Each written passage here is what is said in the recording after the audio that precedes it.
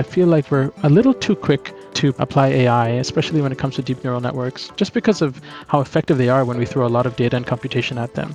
So much so that we might even be overlooking what the best human baseline is. And we might not even be comparing against the best human baseline. So a lot of what this agenda is trying to do is trying to push the human limit as far as it can, and then kind of integrate AI where it makes sense to do that. You're listening to the Microsoft Research Podcast, a show that brings you closer to the cutting edge of technology research and the scientists behind it. I'm your host, Gretchen Huizinga.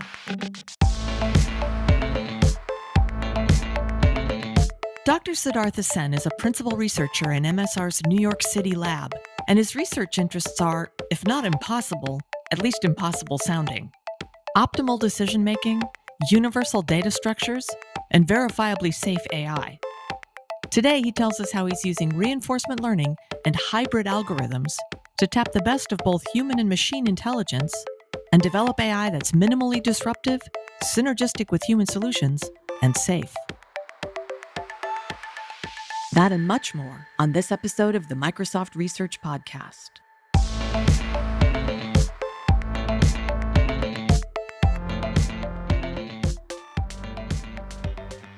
Sid Sen, welcome to the podcast.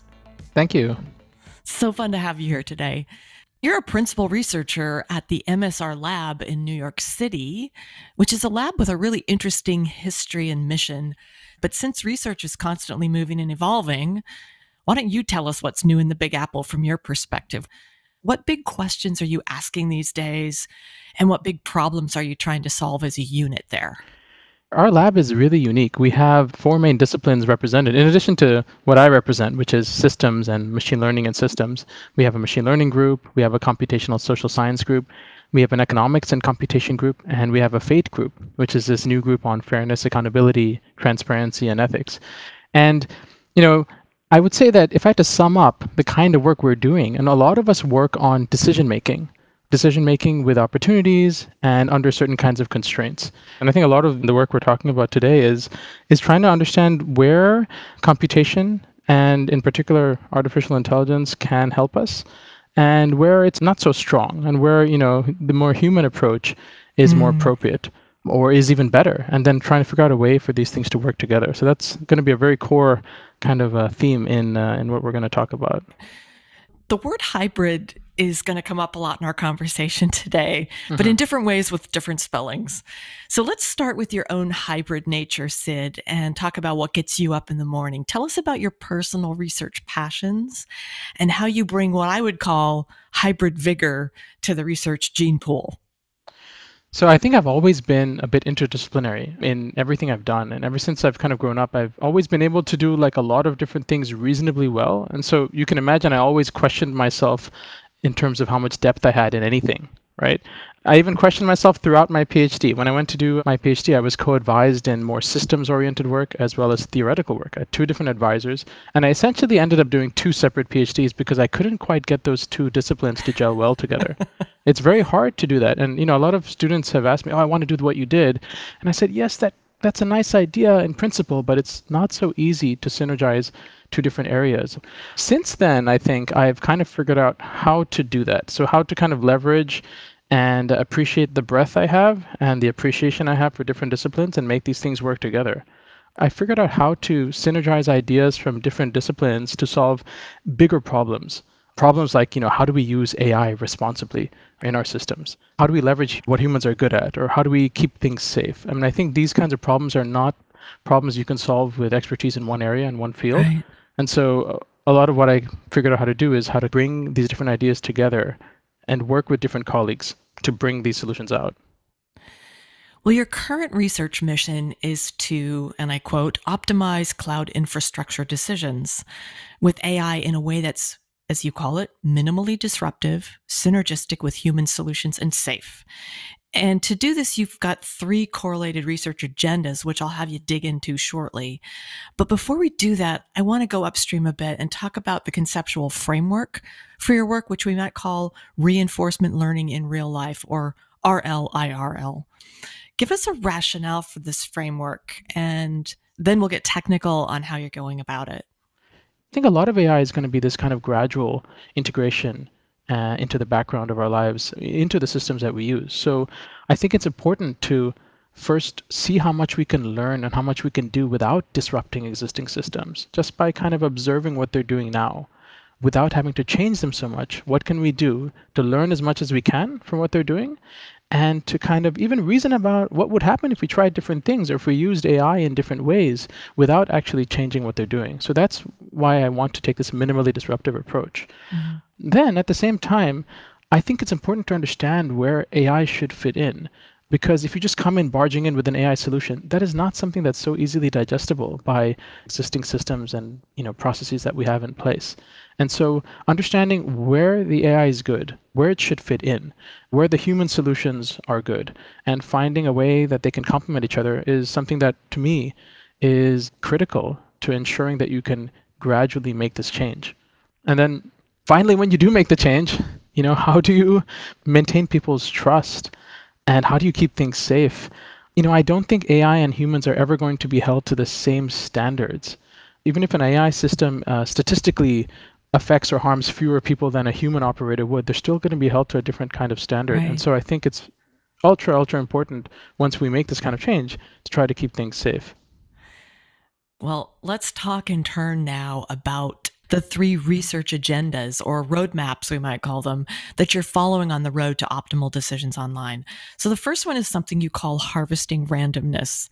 And this one takes on the minimally disruptive challenge. So why don't you start by giving us a level set on the problem, and then tell us all about harvesting randomness and how the idea of counterfactual evaluation is gaining traction in reasoning about systems. This project kind of came out of a simple observation. One thing I observed was that whenever we want to try something new or figure out how something new is going to work, we often have to deploy it and try it out. This is what we call an A/B test, and people use it all over the place. They use it in medical trials. They use it online. At any given time when you're using, Bing or Google or any service, you're seeing something different than what I'm seeing because they're continuously trying out different things by deploying these live A/B tests. And the reason that works is because they randomize what people see. And because they randomize what people see, they can evaluate how good different alternative solutions are and avoid any kind of biases or confounding issues that might come into place. And I realized that randomness is all over the place. We randomize stuff all the time, like when we load balance requests, when we decide where to replicate or put data, when we decide what to do if too many people are trying to do the same thing at the same time. We make these randomized decisions all the time. And I thought, what if I could, harvest all of that randomness to do all of these experiments without actually having to do the experiments? So that's in essence what counterfactual evaluation or counterfactual reasoning is. What if I had done this? Can I answer that question without actually running a big A/B test and exposing the world to it? Because that's risky and that's costly. Right. And so that was the theory behind this project, is that I'm going to go around to all these systems that are already doing all this randomized stuff, and using a slightly different set of statistical techniques, I can maybe answer questions about what would have happened if I tried this other policy.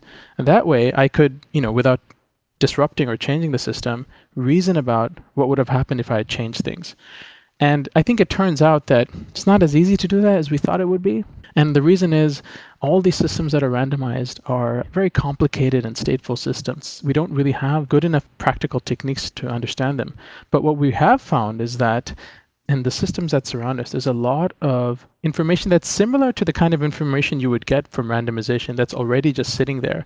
And I call that implicit feedback. And this is something that we're trying to leverage. It's kind of a very simple concept in systems.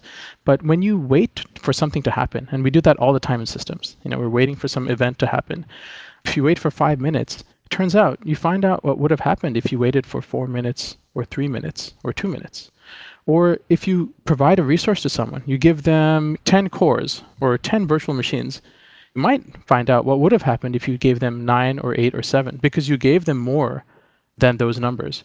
And so because of this kind of implicit structure, we're able to look at a lot of the decisions that existing systems are making now, and we're able to say, oh, look, here are situations where they're actually making decisions where we could answer the counterfactual question of what would have happened if they made smaller decisions. Can we leverage that feedback to learn more from that existing data, and then, using that information, come up with better policies for making those decisions? So it's not the same as like the natural randomness that we started out initially envisioning we could harvest, but it's similar because it gives us the same kind of information.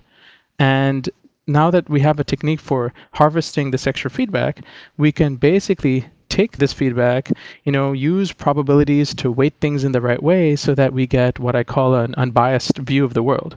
And this way we can kind of find a better policy to put in there without actually changing the system that much at all. So what kind of results are you getting with this? Are you using it or deploying it in places where it would matter? Yeah, so one of the teams that we worked with for a while is the team that deals with unhealthy machines in Azure. What happens when you can't contact a machine? It's unresponsive. What do you do? Mm. How long do you wait for it? And how long should I wait for that machine to come back alive? Or should I just go ahead and reboot it, recycle it, and put it back into the pipeline or the process of what we call our fabric controller that takes machines and recycles them and gets them ready for production use?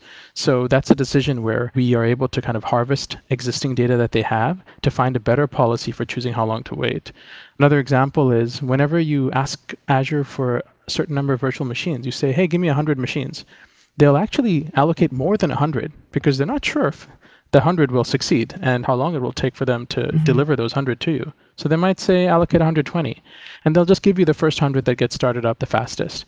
And so here's an opportunity where we can harvest that information because of this overallocation, that implicit information that's in there, to do something that's much more optimal and save on the amount of extra unnecessary work that they have to do when they're spinning up these large clusters of virtual machines. Let's say you wait for 10 minutes and something happens, but you also know what happened at 9 minutes, at 8 minutes, at 7 minutes, right? So this is how you're explaining it. Is it always going to happen then at 10 minutes? I know that I'll wait for 9. If I just wait one more minute, I'll be fine, instead of having to go to the expense of rebooting and so on. Yeah, I think that's a great point. We might not know. And one thing that's unique about the feedback we're getting is it kind of depends on what happens in the real world. I might wait for 5 minutes and, nothing happened. In that situation, I only learn what would have happened if I waited less than that amount of time. But I don't learn anything about what would have happened if I waited longer than that amount of time. Whereas sometimes if I wait for 5 minutes, the machine comes up in 2 minutes. And now I know everything. I know all the information that would have happened if I had waited for 1 minute or 2 minutes or 10 minutes or 9 minutes or whatever it is. So there's kind of an asymmetry in the kind of feedback you get back. And this is a place where existing counterfactual techniques fall short. They're not able to deal with this kind of the different amount of feedback you get, which depends on the outcome of what actually plays out in the real world. And so this is where we had to do most of our innovation on the the statistical and reinforcement learning side to develop a counterfactual technique that worked for this scenario. Right. And I should say that this work is something that we see come up in many different system decisions across our cloud infrastructure. Anytime we're allocating any resource, whether that resource is time, machines, memory, cores, anytime we're doing that, there's this implicit information that we should be harvesting. It's like a crop that we're not harvesting. And there's an opportunity cost to not doing that. And so part of the goal of this work is to show people that there is that opportunity there, but also to kind of show them how we can leverage this in a principled way so that our system designers know how they can design their systems in a way that allows them to continuously evolve them and optimize them. And a lot of what this harvesting randomness work is showing you how to do is how do I, in a statistically correct way, collect data and improve my system, collect more data and improve my system, and keep doing this. Because the way we're doing it now is not actually, fully correct.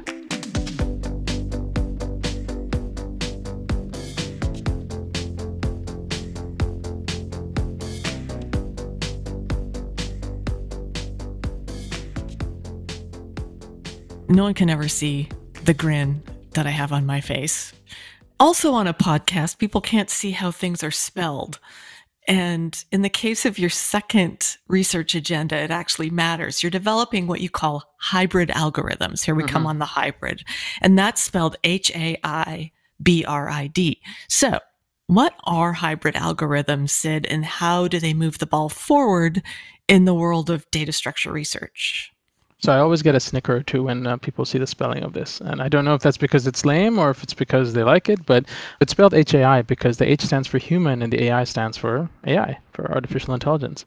And so the idea of these algorithms is to basically find the right synergy between human and AI solutions, to find the right balance, the right way to use AI. And I do strongly believe in that because I feel like we're a little too quick to apply AI, especially when it comes to deep neural networks, just because of how effective they are when we throw a lot of data and computation at them.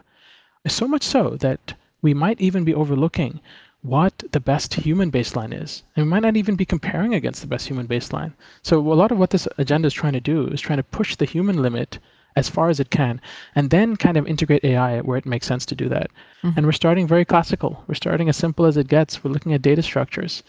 There was a lot of buzz a couple of years ago when folks at Google and MIT were able to replace classical data structures with very simple neural networks. A lot of what data structures are used for is to organize and store data.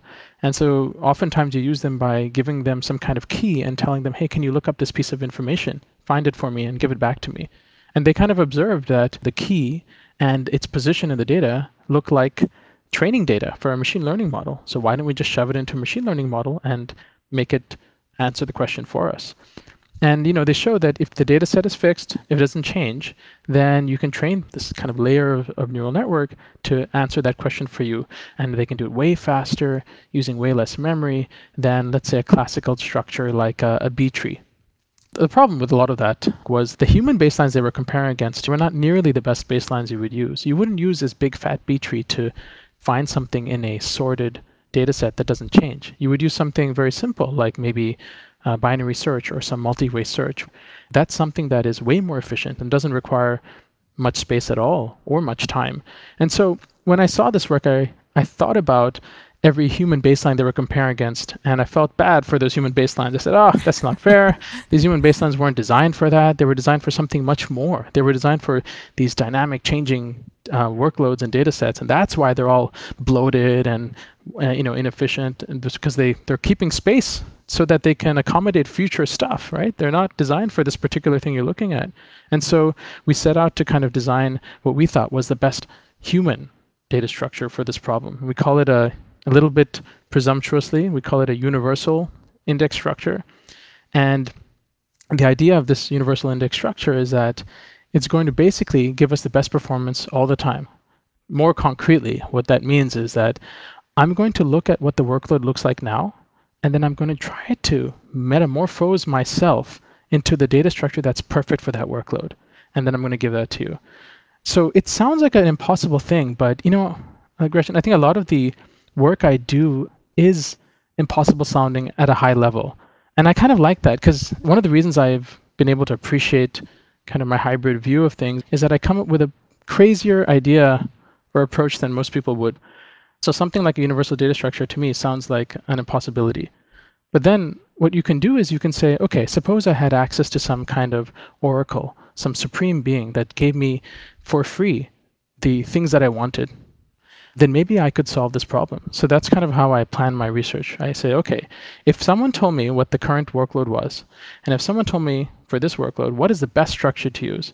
And if someone told me, how do I go from what I have now to this best structure? And I got all these answers for free, well, then I would solve my problem and I would just use it. I'd have a universal data structure right there. So now we go about trying to solve these oracles, each of which is hard. But when it's a hard oracle, you can break that down into sub-oracles and make a roadmap for solving that sub-oracle, right? And then the problems slowly get easier and easier until there are things that are tractable enough for you to actually solve. And then you can put the pieces back together and you have a solution to the higher level problem. All right. So how are you doing that? Right. How are we doing that? So what we're doing now is we're taking a black box approach. We're taking existing data structures without changing any of them. All the classical stuff that people use, hash tables, trees, skip lists, radix trees, and we're saying, how can I move efficiently from one of those structures to another? So what we've developed is an efficient transition mechanism that allows us to take data from one of these structures and gradually move it to another structure if we feel like that other structure is going to be better at handling the current workload. So we use some ideas from machine learning to profile these data structures and to try to understand what regimes they're good at. Okay, so we are using ML a little bit here and there when we think it makes sense. So we're trying to understand the space of when these data structures are good. Once we understand that space, then we're trying to come up with a efficient way to move from one of these data structures to the other. And so the big innovation of this work is in coming up with that transition mechanism.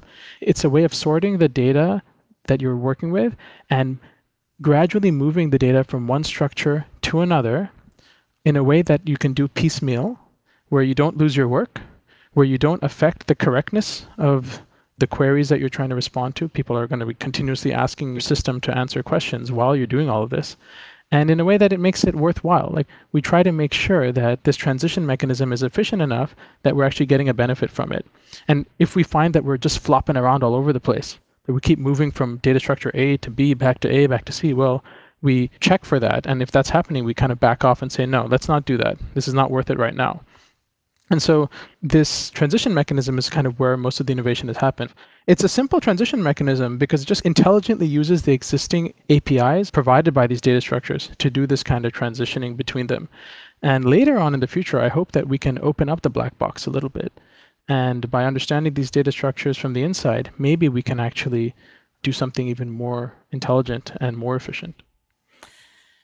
Let's talk about a specific example of that while we're on the topic of hybrid algorithms. One example of some very current work you're doing involves using the game of chess as a model system for bridging the gap between what you call superhuman AI and human behavior. So this is really interesting to me on several levels. Tell us about it. Yeah, so whereas the universal index structure was trying to say, let's take a pause and not use ML just yet. Let's see how far I can push the human design and find a way to just, switch between them and use all of them in some fluid way so that I can do as good a job as I can. And then the idea would be, how can we then take that strong human baseline and improve on that with AI? And I think the verdict is still out there. It's still unclear to me which one's a stronger force there and how they'll work together. In chess, it's a little different because we actually know today that chess engines and AI are far stronger than any kind of human player can be. So chess is an example of a task where AI has surpassed human play, and yet we still continue to play it because it's fun, right? A lot of times you'll find that when AI does better at humans, it'll just take over. It just takes over that job from who was doing it before, whether it was a human or a human-designed algorithm or heuristic. But chess is a game where that hasn't really happened because we still play the game. We enjoy it so much. And so that's why I think it's an interesting case study. The problem with chess is that the way humans play and the way engine play are very, very different. So they've kind of diverged. And it's not really fun to play the engine. You just lose. You just lose all the time. So now, interestingly, people are using the engines now to train themselves, which is kind of an interesting situation because it's almost like this subtle overtaking of AI.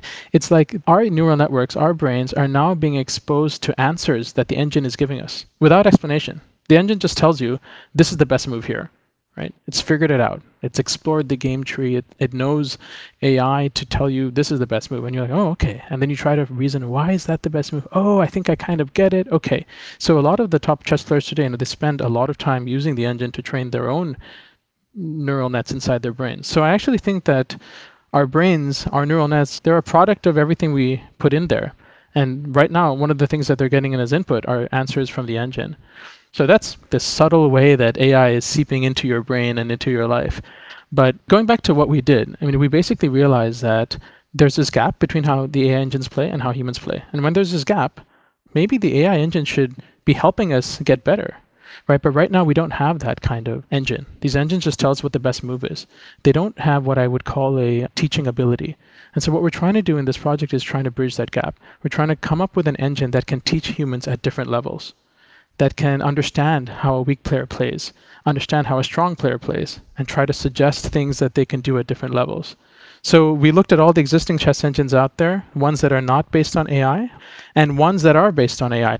And we found that these engines, if you try to use them to predict what humans will do at different levels, they either predict kind of uniformly well across all of the humans, or their predictions get better as the humans get better, which means that none of them really are understanding what different humans at different levels play like. So what we did was we kind of took this neural network framework that's underneath it, and we repurposed it to try to predict what humans would do.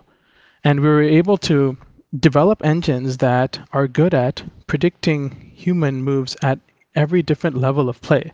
So this is, I think, a small building block in getting at this idea of a real like AI teacher, someone who can sit with you, understand where you're at, and then from there maybe suggest things that you might try that are appropriate for your level.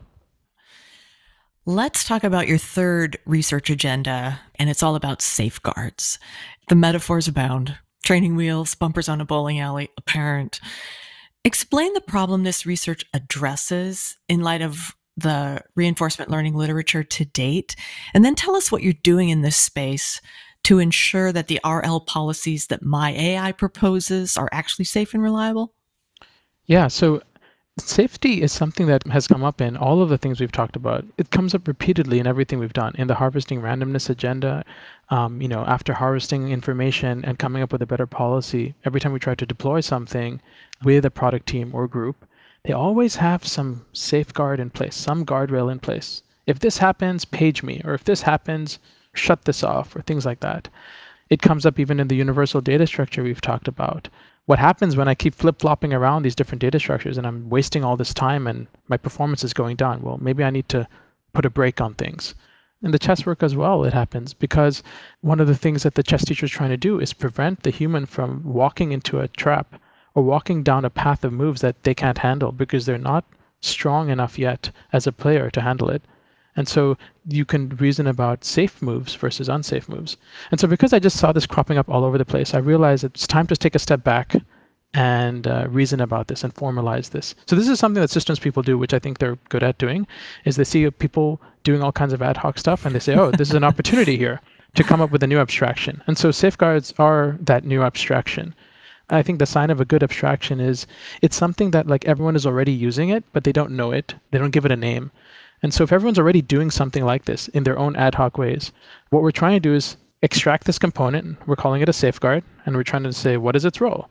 So to me, a safeguard is something that kind of sits alongside any artificially intelligent system that you have, treats it like a black box, and it protects it from making bad decisions by occasionally overriding its decisions when it thinks that they're about to violate some kind of safety specification. So what is a safety specification? Well, it can be anything. It can be a performance guarantee that you want. It can be a fairness guarantee. Maybe it can even be a privacy guarantee. And we haven't explored all of the realms. Right now, we've been focusing on performance guarantees. And I think the point is that if you have this component sitting outside the AI system, it doesn't necessarily need to understand what that AI system is doing. It just needs to observe what its decisions are. And as long as it has an idea, like the safety specification, it can say, oh, I think what you're going to do now is violate the safety spec, so I'm going to override it. But if I see in the future that you're doing a better job or you're within the safety realm, then I'm going to back off and I'm not going to change your decisions. So the safeguard is like this living, breathing component that itself might use artificial intelligence. And it can use AI to adapt. It can say, oh, I see that this system is doing a good job. Okay, I'm going to back off. I don't need to provide that much of a safety buffer. But the moment I see that the system is not doing a good job, then maybe I need to put the clamp down, and the safeguard will say, okay, I need a big safety buffer around you.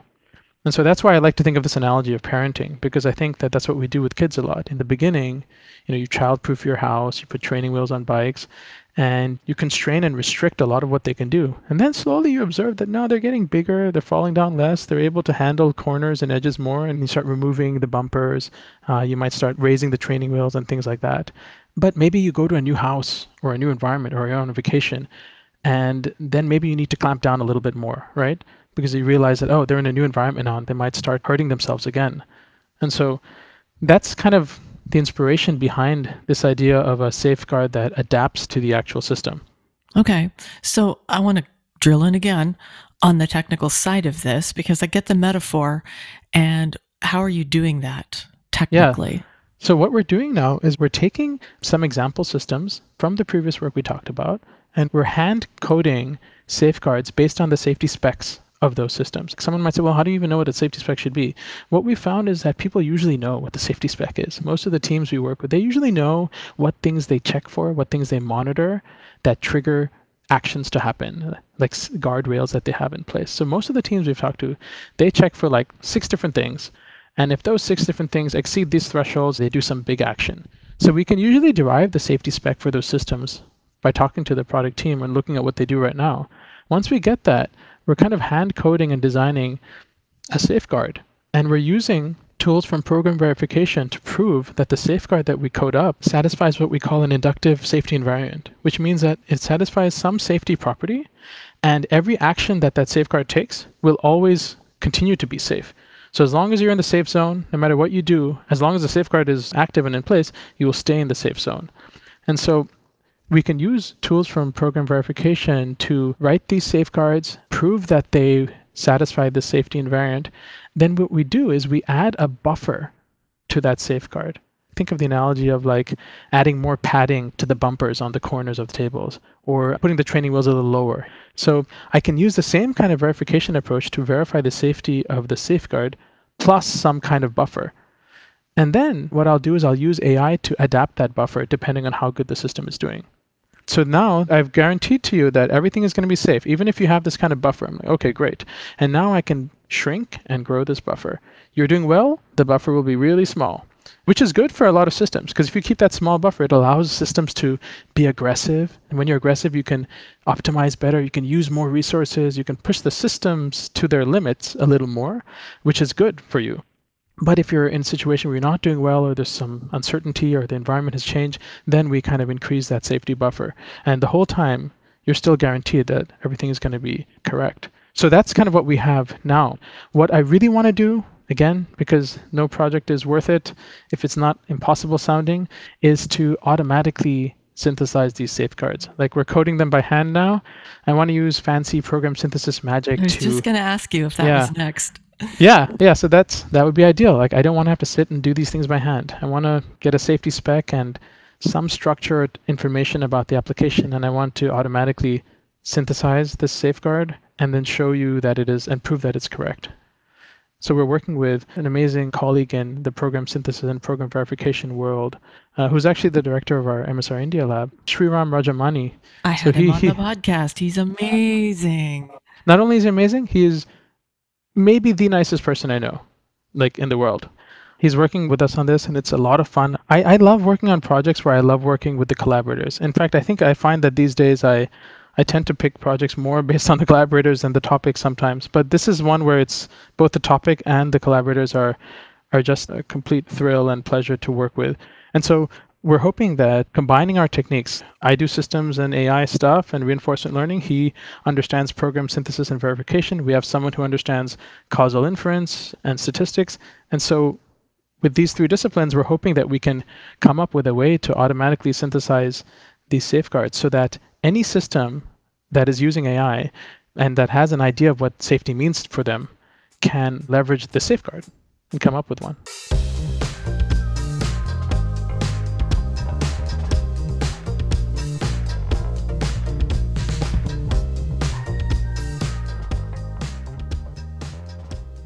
Well, speaking of collaboration, that's a big deal at Microsoft Research, and you're doing some really interesting work with a couple of universities.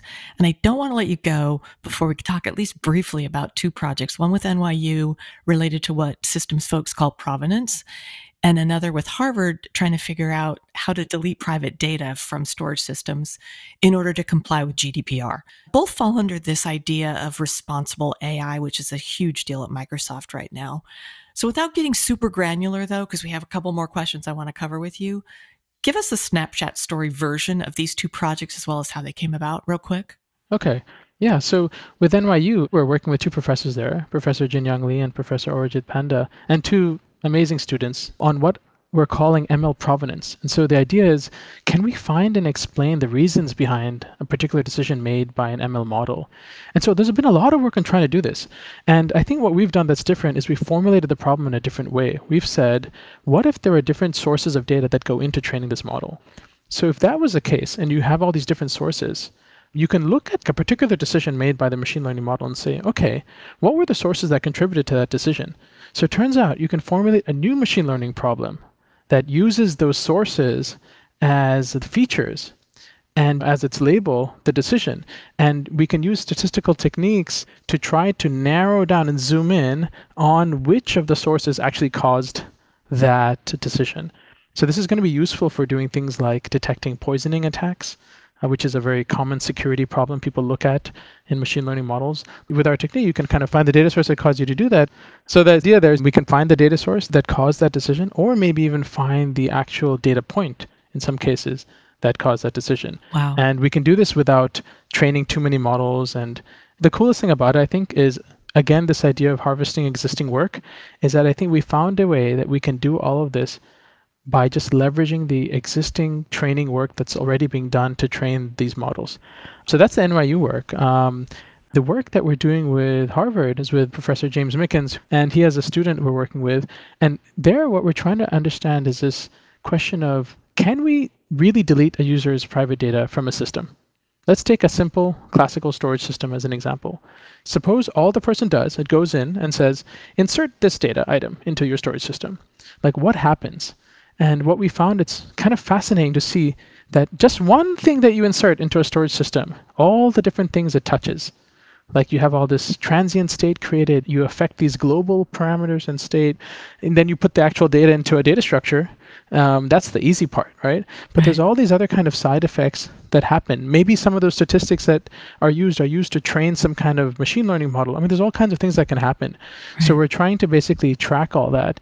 And in systems, we have this notion of taint tracking, which is like, imagine you put a color on that data and you see where the color spreads. So we have some techniques for doing that in systems already.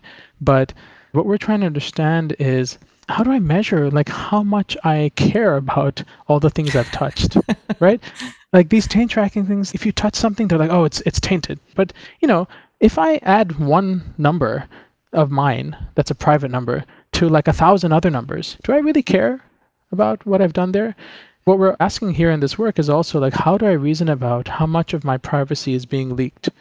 Which has connections to differential privacy, actually. How do I reason about how sensitive my input is to whatever state it's affected? And once I figure that out and I decide, okay, I don't care about this stuff because it really hasn't affected things enough, but I care about this stuff because I've affected it in a meaningful way, then how do I go about deleting that data? It's not so clear how we can, in a generic way, allow the entire system to fully and completely delete what it needs to delete when it comes to that user's private data. So another work in progress. Well, it's about now that I always ask what could possibly go wrong, Sid. And I do this because I want to know that you have an eye to the risk as well as the rewards inherent in research. So while you frame a lot of your work in terms of AI playing nicely with humans or collaborating with humans or helping humans, is there anything you can see down the line, or maybe are afraid you can't see down the line, so that's even worse, that gives you cause for concern or keeps you up at night? And if so, what are you doing about it? I think that AI solutions will always be held to a different standard than human operators or human solutions. I do worry about what happens when even a system that we deploy that has, let's say, this kind of safeguard in place, if something goes wrong, how do you react to that? What kind of policies do you put in place to determine what to do in those situations? What happens when one of these AI systems actually hurts a person? And this has happened in the past, right? But when it does happen, it's interpreted very differently than if the cause for that accident or incident was driven by a human. In a lot of the applications we've looked at, if the safeguard gets violated a little bit here and there, it's actually okay. And we actually can leverage that. And in the work we do indeed leverage that. But what if it's not okay, right? What if it's never okay for even the slightest violation to happen? How do we, in those situations, still learn, still do what we need to do without the risk? So that's something that does worry me, because it makes me realize that there are some things where you just don't want to replace a human. But I do believe that this kind of hybrid approach we talked about, I think it will ensure that both sides have an important role to play. I think what's happening is that AI is showing us that we're not playing the right role. And so what we need to do is just kind of adjust the role. I'm not worried about AI replacing creativity and elegance. I mean, a lot of people are worried about that. I think there's just too much like elegance and beauty in the kinds of solutions humans come up with. And it's one of the reasons why I spend a lot of time learning from and using human solutions in all of the AI work that I do. I happen to know that you didn't begin your career doing hybrid systems reinforcement learning research in New York City for MSR. So what's your story, Sid? How did you get where you are today doing cutting edge research in the city that never sleeps? So that's a good question. I grew up in the Philippines, but I had a lot of exposure to the US and other countries. I grew up in an international environment, and I went to college at MIT in Cambridge in Massachusetts. And I remember seeing a student solve a problem that we had been assigned in a way that he wasn't told how to solve it. And this kind of blew my mind, which is a little sad if you think about it. I was like, why did you do it that way? I mean, they told us to do it this way, and we would have figured it out if you did it that way. Why did you do it that way? But that resulted in a new idea that led to a paper that he submitted. And it was, I think, at that point that I realized my professors are not just giving me problem sets, that the stuff that they're teaching me is stuff they invented, and that we have this ability to kind of innovate new ways of doing things, even new ways of doing existing things. And I had not really realized that or appreciate that until that point. All this time I'd been like, thinking of my professors as just people who gave me problem sets. But now when I go back and look at them, I realize that I was taught by these amazing superstars that I kind of took for granted. And so after I left college, I went to Microsoft to work in Windows Server actually for 3 years. I worked in a product group as a developer, but I always ended up going back to thinking about the algorithms and the ideas behind what we were doing. And I was fortunate enough to have a good boss that let me work on researchy type things. So I would actually visit MSR and talk to MSR people as an engineer from a product team and ask them questions. And I always had this respect for them. I always put them on a pedestal in my mind. I think this kind of inspired a more kind of creative pursuit. And so that's why I went back to grad school. And I think the reason why I ended up at MSR after doing my PhD is because MSR was the one place where they really appreciated my interdisciplinary and slightly weird background, right? The fact that I did some system stuff, the fact that I did some theory stuff, the fact that I worked in the product group for 3 years, like they actually appreciated a lot of those things.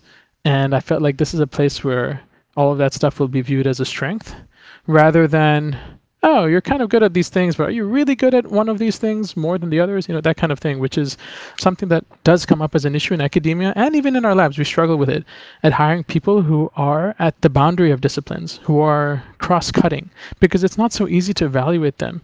How do you compare such a person to another candidate who is an expert in one area, right? How do we put a value on this kind of interdisciplinary style versus this deeper, more siloed style of research?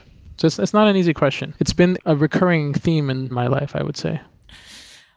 Sid, what's one interesting thing that we don't know about you that has maybe impacted your life or career? And even if it didn't impact anything in your life or career, maybe it's just something interesting about you that people might not suspect.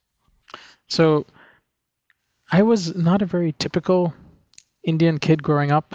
I grew up in the Philippines and partly in India, and I spent a lot of time doing like hip hop and breakdancing and things that drove my parents a little crazy, I would say. They would let me do it as long as my grades didn't suffer. When I came to MIT, I saw these people doing a style of dance where they didn't have to prepare anything. It was just like, do you know how square dancing works? Yeah. Right. You just follow a color, it calls all the moves. And I joined that dance group, and I eventually became the president of that group. And that's actually where I met my wife, who was a PhD student at the time. In a square dancing group? No, it was in a salsa version of that kind of work. So it's called Casino Rueda. It's like square dancing, but it's a collar-based dance where the collar calls all the moves. So I would call these moves with hand signals and all that, and everyone does it and makes these beautiful formations and patterns, but it's all salsa. So that was a very important kind of part of my time at MIT. And I do appreciate the university a lot because it gave me the ability to have a balanced life there. So that's something kind of non-work related that people don't usually expect. I guess something work related that people may not know so much about me is that I don't really like technology. I'm not a very good user or adopter of technology. I'm always kind of behind. And in fact, I think I use it when it becomes embarrassing that I don't know about it. And this has happened repeatedly in the past. So I do a lot of things because I need to for my work, but I think this actually works to my advantage. I don't like technology. I don't like writing thousands and thousands of lines of code. I like thinking more about how to do things minimally. Finding the simplest and most elegant route is really important to me. One thing that I have a big passion for is teaching. If I'm honest with myself, I probably should be in a university because I love working with students and mentoring them. I actually feel that might be my greatest strength compared to the other things that I do. And one of the things you need to be able to do well if you want to teach a student is explain something in the kind of simplest way. And of course, it's a lot easier to explain something in a simple way if that thing is simple to begin with, right? Not only is it easier to explain, it's easier to code up. It's usually easier to program. And that means that it's less likely to have bugs and other issues in it. So there's a lot of value to simplicity, and it's something that I think about all the time. It really has permeated everything that I do. Well, it's time to predict the future, or at least dream about it. So if you're wildly successful, what will you be known for at the end of your career? In other words, how do you hope your research will have made an impact, and what will we be able to do at that point that we wouldn't have been able to do before? Wow, that's a good one. That's a tough one to answer. Let me tell you two things that I think would make me happy if at the end of my career these things happened. If our world is run by AI systems that operate in a harmonious way with humans, whose safety we are so assured of that we take it for granted, if a part of that can be attributed to the work that I've done, that would make me happy. So that is one thing. The other thing, though, which may even be more important to me, is that if I'm remembered as someone who was, a good teacher or a good mentor. So if, for example, if my ideas are being taught to undergraduates, or even better, if they're being taught to high school students, I think the further down you go, the more fundamental and the more basic, the more simple the stuff is. To me, that's, a sign of greater impact on education. So I've had a bit of a taste of that. When I was in my PhD, I did some work on very classical data structures, and we came up with some new ones. And those are being taught to undergraduates now, and they're in textbooks now. And that kind of thing makes me really happy. I hope that by the end of my career, that big chunks of my work, or even parts of it, will be taught to undergraduates, or even better, taught to high school students. To me, that would make me super happy. Siddhartha Sen, thank you for joining us today on the podcast. It's been terrific. Thank you, Gretchen. I really appreciate it. To learn more about Dr. Siddhartha Sen and how researchers are working to optimize decision-making in real-world settings, visit Microsoft.com/research.